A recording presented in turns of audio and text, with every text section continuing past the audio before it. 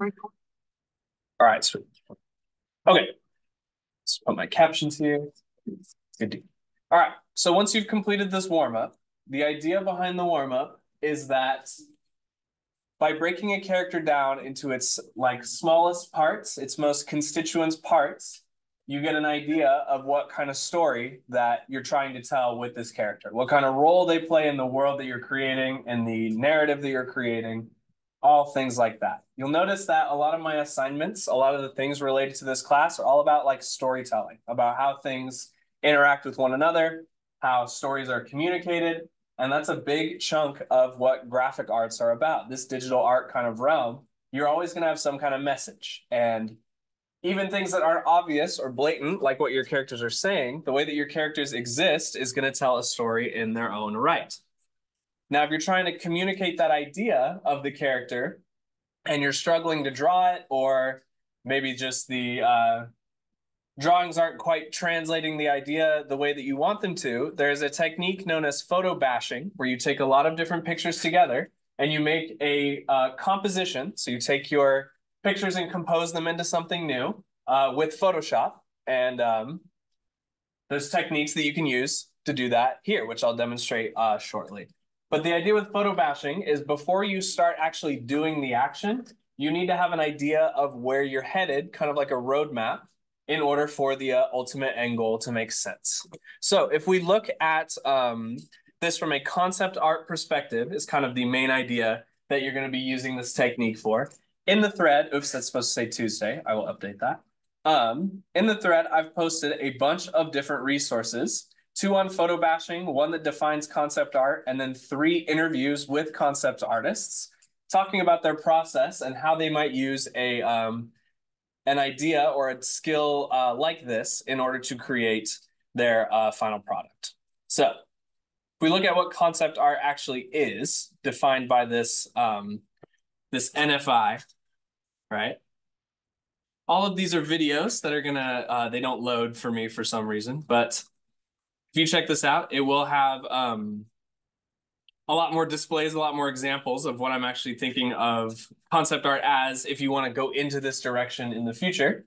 But this is kind of the idea with photo bashing, is combining a lot of different resources, a lot of different aspects together in order to create a scene that tells some kind of story or proves some kind of concept. We won't go this advanced because this is quite a bit of work and quite a bit more time than we have for class, but you can see the end result and what it might look like at the end of it here. So in order to do this, we need to first kind of come up with a character. I have not done yet, so we will do right off the top. So my character's main kind of traits are going to be that they are an explorer, I don't know exactly what type yet, but we'll find out along the way. They have some fear, some anxieties, has some fears and anxieties. And we'll go for 3 ideally. And they always have the right tool for the job. Just right off the top, they don't really have to make, you don't have to have a goal. You can just kind of brainstorm and go with the idea that you like the most, right tool for the job. So what I'm thinking though, as I'm typing these out, as I'm kind of just letting the ideas flow, not really trying to criticize them or really understand how they work together yet, I'm just kind of getting ideas out, and now I can explore some key ideas of these pieces that I can add to my photo bashing. So in being an explorer, I can go from general to specific and think about like what kind of terrain do they explore? Do they explore like other planets? Do they explore our planet? Are they good at it? Are they bad at it? Right? These are kind of questions that are going to lead me to get the pieces that I need in order for the photo bash to be complete. So because my character, just kind of off the dome, I've decided has some fear and anxiety. They're not a total fearless like Chad of an explorer. Because of that, they're gonna want to be more prepared. And because they're gonna want to be more prepared, they're probably gonna have a tendency to overpack or bring things that aren't necessary.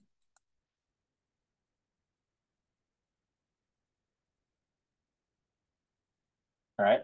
And so that is also going to influence how I'm going to build out my character with these photos, right? If they're going on a walk to the store, they probably don't need 10 pairs of pants and 3 extra shoes, right? But because they have that fear and anxiety, they're likely to bring maybe a little bit more than they require.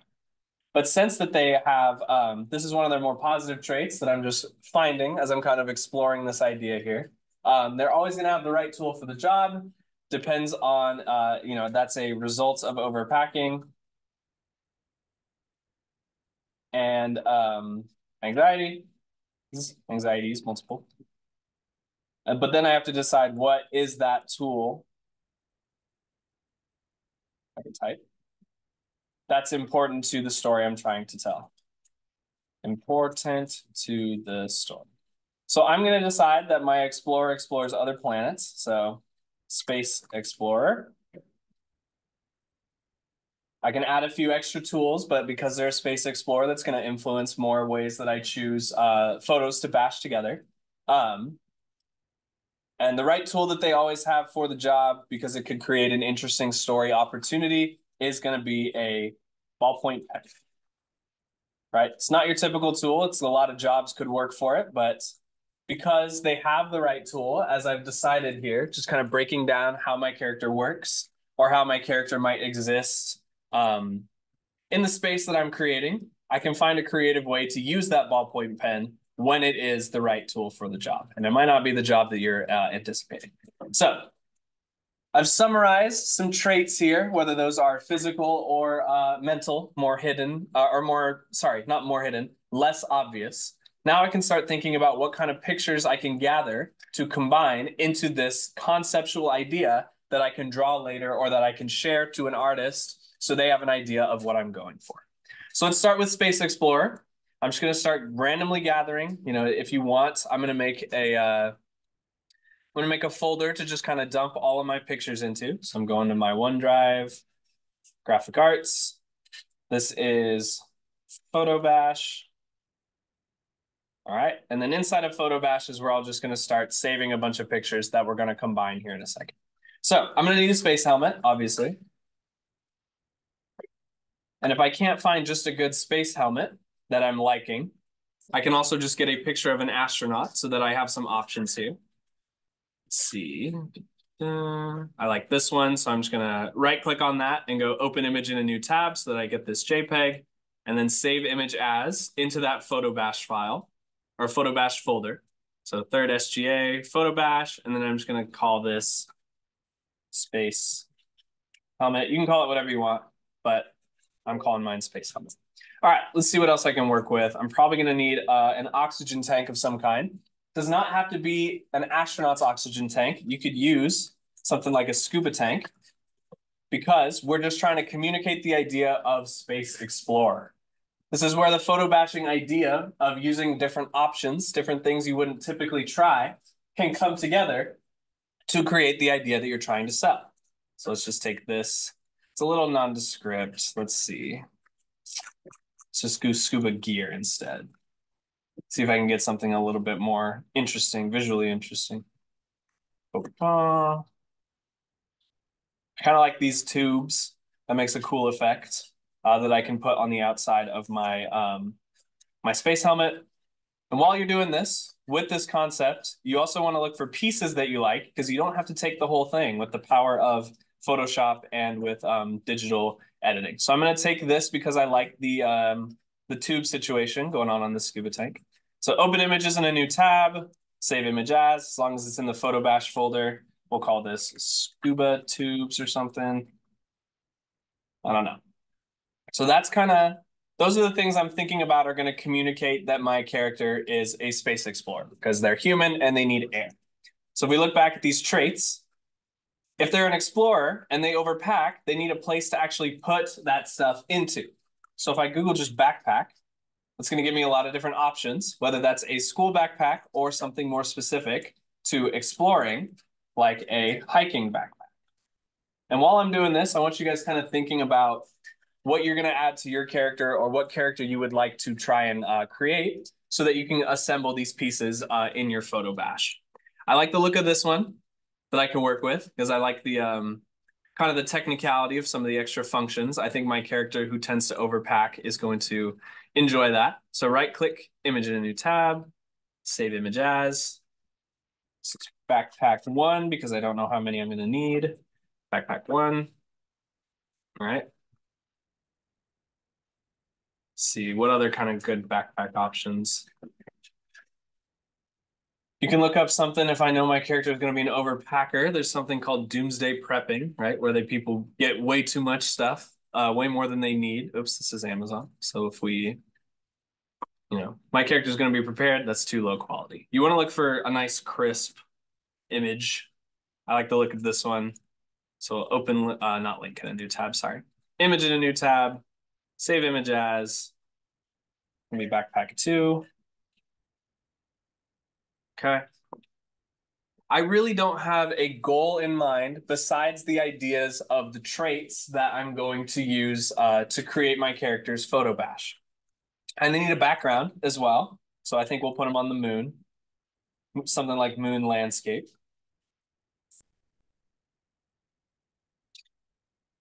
Really communicate the fact that we're exploring because the Earth is not nearby. That's too small. Let's go larger. Now we'll just do this one. Okay. Image in a new tab. We're going to save this. Moon 1. Right? If we take a look at my folder and look at the examples, we're starting to gather some pieces of what my character's working with. I think of a couple other tools that my character might want to use. So I would think camping tools. Here's a nice spread of images that you can cut out because you can think of these like collaging is kind of the idea with photo bashing is we have a lot of different pieces that we can use here. So I'll take this kind of camping spread here. Maybe they want to play a game of Uno on the moon. Who knows? Save image as. Let's call this tools. Oh, sorry. Save image as. Tools 1. All right. We're just kind of gathering some pieces, kind of foraging for ideas that our character is going to use. All right. They probably need some kind of blade to get them through the thicker forests. That's a little small. Okay. And something to eat with, obviously. It's a little small, but it's fine. Call it tools 2. I'm getting a nice collection, a nice assortment of images here. I'm just going to get a human body diagram. Simple because I don't want all the anatomy. I just want something to kind of put together. Oh, that's going to be all anatomical. Let's Google human. There's really no right way to do this. Okay. Let's go, not this. I don't know, person. How about that? Okay, perfect. That's kind of what I'm looking for. Just kind of an outline that I can work with, that I can build a character on top of. So we open the image in a new tab, save image as person 1. I keep hitting escape. Person 1, save. There we go. And then the last thing I need, I kind of just gathered some general ideas here, is that I need my ballpoint pen to some extent. So let's see what kind of ballpoint pens we can work with.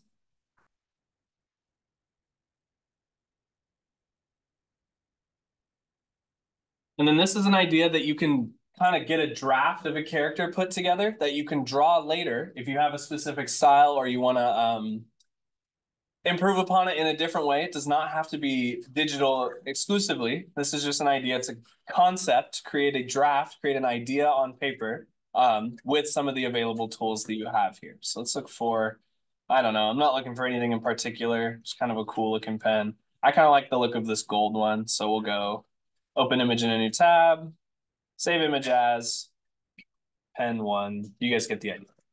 All right, so now I have, with my character in mind, collected a huge variety of pieces that we're going to connect together in order to create this character or the idea of this character. And we're going to do that with Photoshop. So if we open up Photoshop, slowly but surely, Making sure we're recording. Okay, good. That would have been embarrassing. Okay. Yes, I see some of the PCs are really, really thinking about it. Yeah. All right. So in Photoshop, we have the start screen similar to when we were talking about the GIF images. I'm just going to create a new file. It's going to pop open this window, new document window. I'm just going to go to Photo and use the default Photoshop size of 7 by 5 inches. And I'm just going to click Create. We'll save it here in just a second. Okay, so first thing you want to do is File, Save As, and we're going to put that into our folder for photo bashing. So if I go to Semester 1, SGA, Photobash, we're just going to call this Photobash 1, something like that. So we have an idea of what it could look like or how it's going to save in the future. Okay, so we've got all of our images in this folder.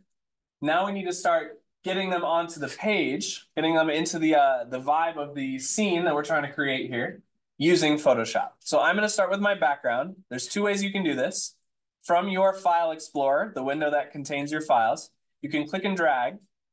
And when you do that, it's going to think for a second. Hopefully. There it goes. It's going to place that image in your canvas so that you can work with it here.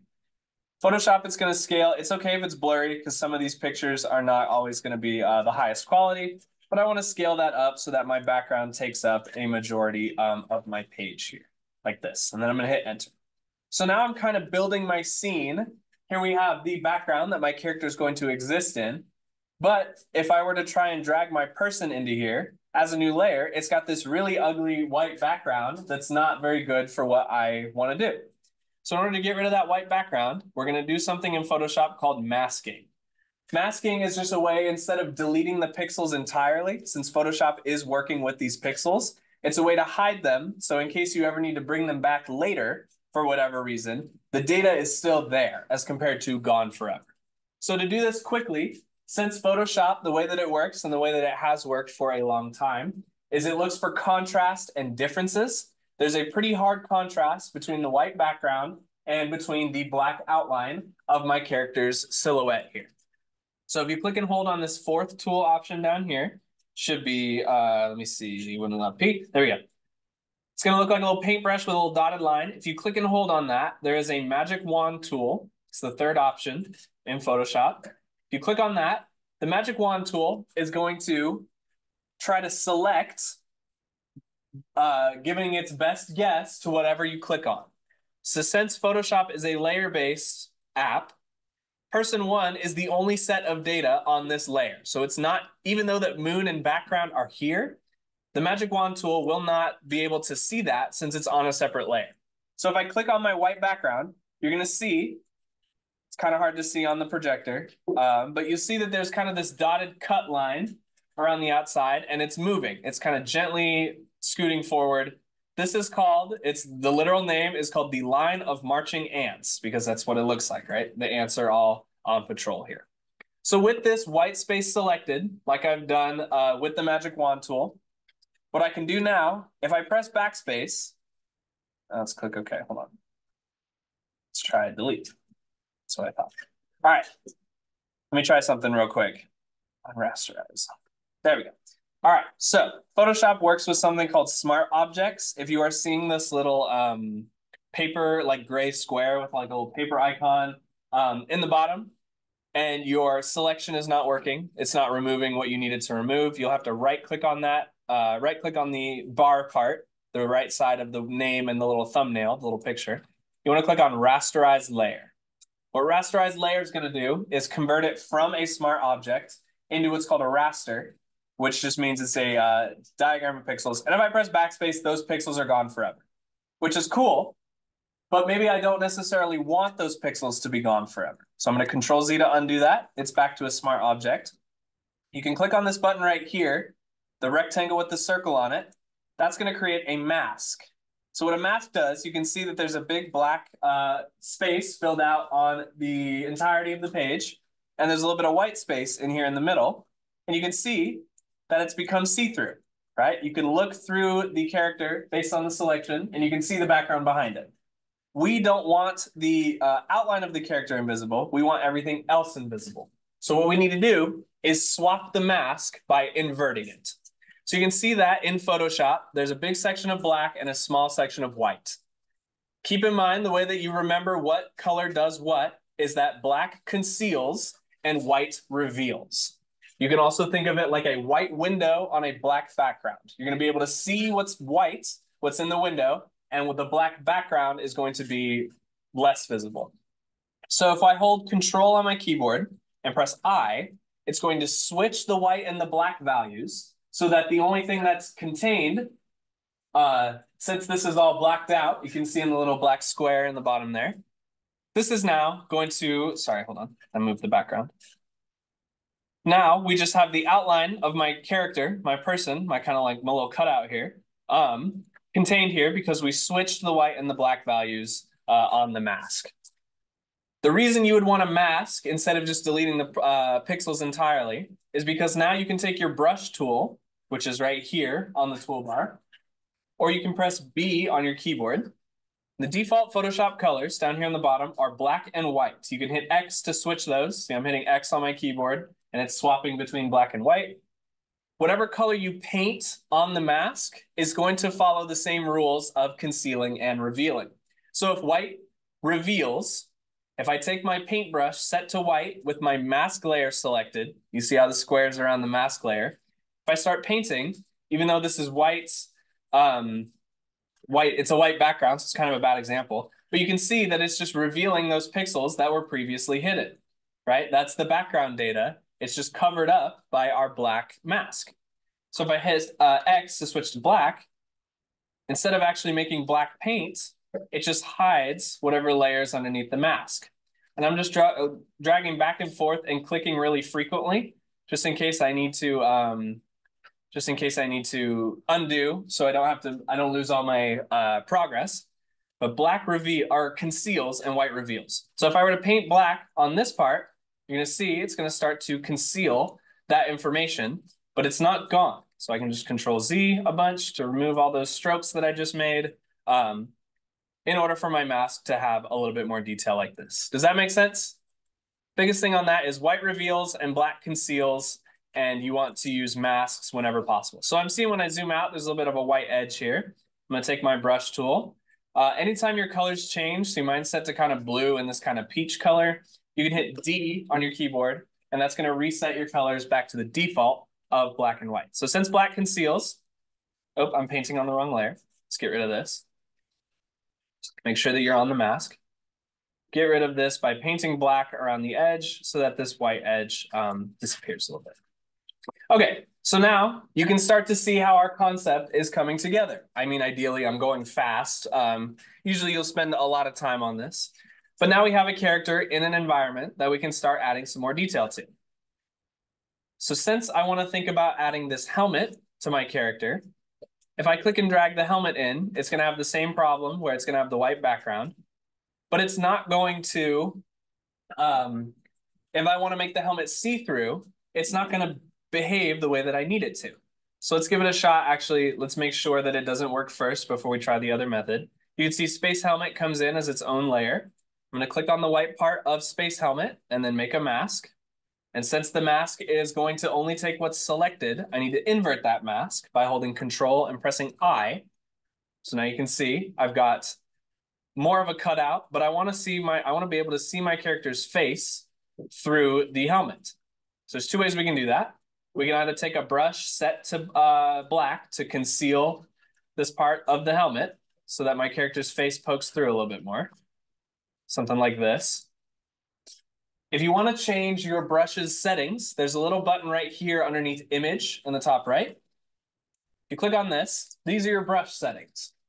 The amount of hardness is the amount of blur that the brush is going to have from the center of the circle to the edge, right? The radius of this circle on my brush, the hardness is how much that's going to blur. So if a hardness is set to 0, it's kind of backwards because it means 100% blur. So if you see when I was masking out, if I Control Z a bunch, bring all that data back in. Oh, too far. There we go. Okay. Just click OK. If I set this to 100% hardness, that means 0% blur. So when I click right here, it's going to have a hard edge. It's going to punch out exactly the thing that I'm trying to mask out. It's like this. And I think I have my, hold on, I might have my, oh, my flow is not high enough. So make sure your flow is set to 100%. See how that just makes really hard cookie cut punch outs of my design here. If you want a little bit more gradual change, you want it to look a little bit more realistic, okay? You can change your brush hardness, set it to a lower value for more blur, and you can change the flow of your brush, just reduce that from 100, and that's gonna make a more realistic kind of cloud, kind of glass effect that I am looking for here. Right? So now my character has a helmet, and they're hanging out in space. It's not perfect, right? So see, I'm missing some data here. I can take my brush tool, set to white this time, and you can use your bracket keys, which are right underneath plus and minus and by the backspace on your keyboard, to make your brush larger or smaller. So right bracket makes it larger, left bracket makes it smaller. And since we have our color set to white and we have our space helmet selected, right? Make sure you have the space helmet layer with the mask enabled. If I click and drag with white, it's not doing what I need it to. Hold on. That's not supposed to happen. Oh, okay, sorry, I was looking at the wrong thing. My brush was actually set to black. That's why it was revealing more of the helmet. So I can paint with white on the space helmet layer to bring some of that data back in. And a lot of this is getting the general idea down and then brushing it in as you need it. So I see there's a little bit of white. I'm holding Alt on my keyboard and scrolling to zoom in. It's a little bit of white pixels over here. If I want to go for perfection, I mean, you don't have to go for perfection, but I don't want this extra white space. I'm going to hit D on my keyboard. D on my... Okay. Weird. Okay, sorry, I meant X. Okay, X on my keyboard to switch to black. I'm going to paint with some black, just long strokes, like if you were actually using a paintbrush. Clicking and dragging a lot so that it has gets rid of that edge right there. All right, so turn off my thing. Now I want to get those hoses from the scuba mask, but it's going to be a real pain if I drag and drop this in. It's also much larger than I anticipated. Okay. You'll notice every time I drag and drop something in, it adds it on top of the layers. Photoshop's a layer-based program like we did with the animation. So it's all on top, and it starts at the top and works its way down. So whatever's in front or whatever on top is going to be in front of whatever on the bottom. So what we could do is position this like this and then add a mask to it, even without making a selection. We can add a blank mask with the rectangle and the circle. And then I can take my brush tool, set to black, maybe a little bit larger. Why is that not working? Oh, I see. Okay, it's just a black sky. All right, and I can erase the pieces that I don't want. Because it's on a separate layer, it's not going to affect any of the layers underneath. But this is going to take a while, and it's not going to look the way that I really want it to necessarily. So there's a better way to do this. Okay, I'm going to Control Z a bunch, all the way back to when we put in this image, and we're going to get rid of it. What you can do is File, Open, and then we're going to open up that image and just take the scuba tubes, or just take the piece that we need from another source. It's going to open it in a new tab like this. When you do this, you'll notice the background has a lock on it. So since Photoshop is what's called a destructive editor, it means when you edit the pixels outside of a mask, when you edit them, they are gone forever if you save. You can't go back and readjust if you delete pixels permanently. So the way to get around this is you hold Control on your keyboard and press J. Control J, oops. Control J is duplicate, and it's going to create an exact copy of the background layer.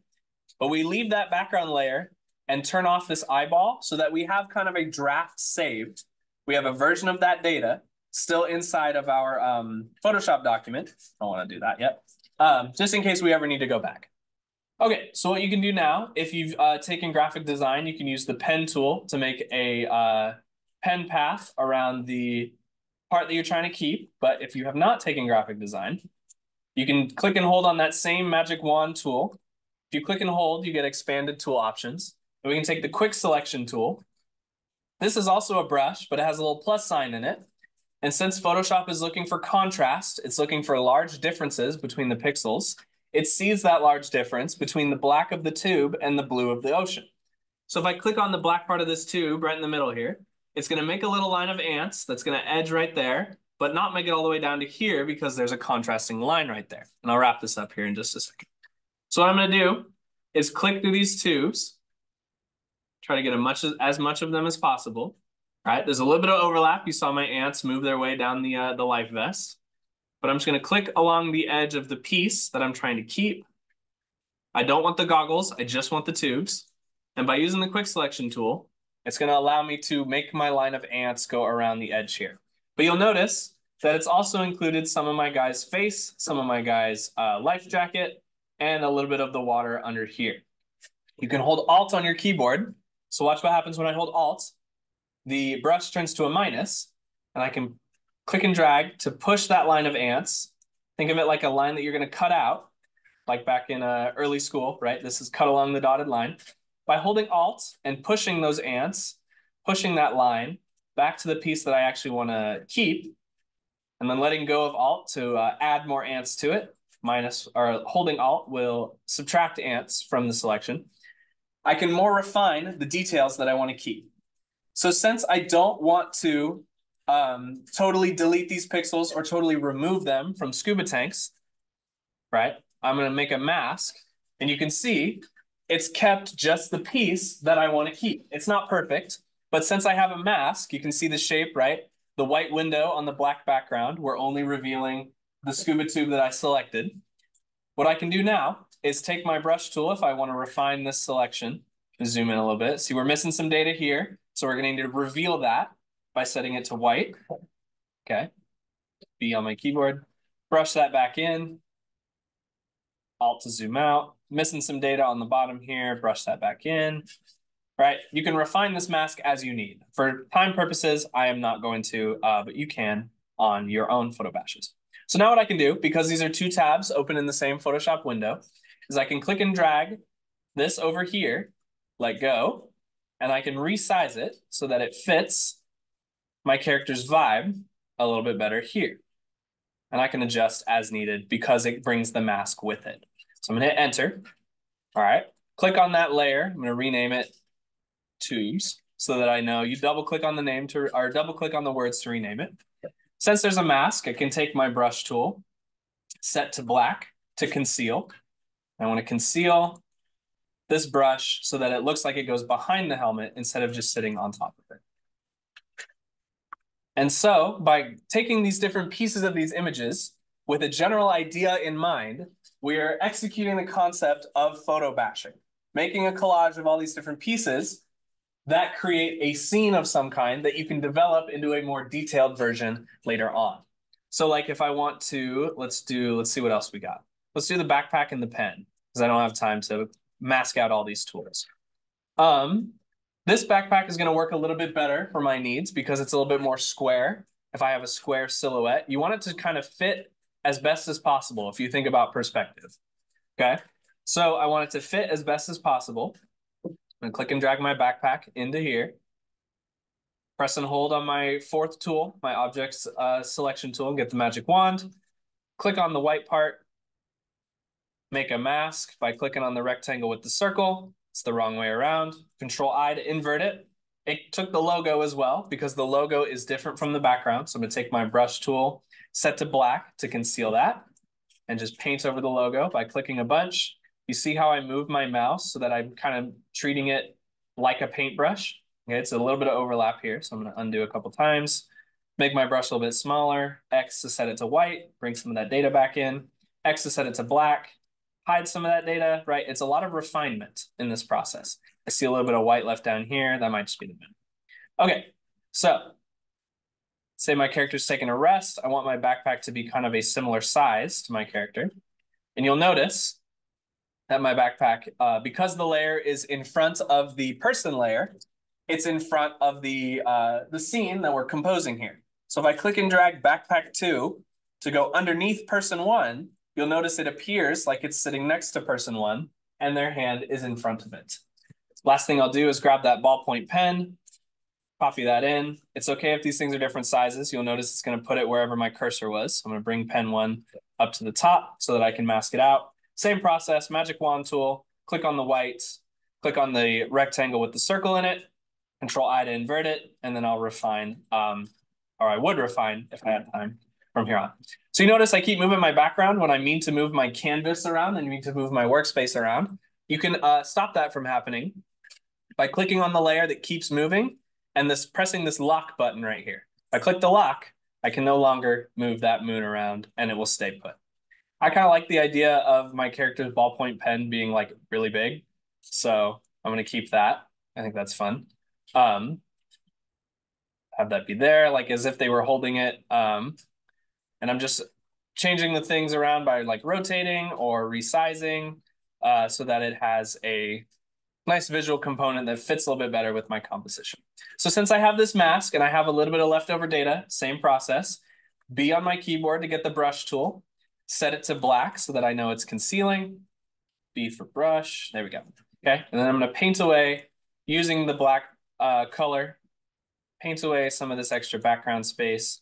You can hear how often I'm clicking because I wanna have a lot of data that I can undo just in case I ever need to go back. And I'm literally thinking about this like black paint that I'm creating a scene using all these different pictures, right? It's not perfect, right? It's obviously pretty quickly done, but it does have all of the aspects of my character that I'm trying to communicate here. Sure, it doesn't have a lot of the fear and anxiety. Maybe it doesn't have the story that I'm quite looking for yet, but that's what photo bashing is for, is to create a draft that you can draw later on or continue to advance in the future. Does that make sense?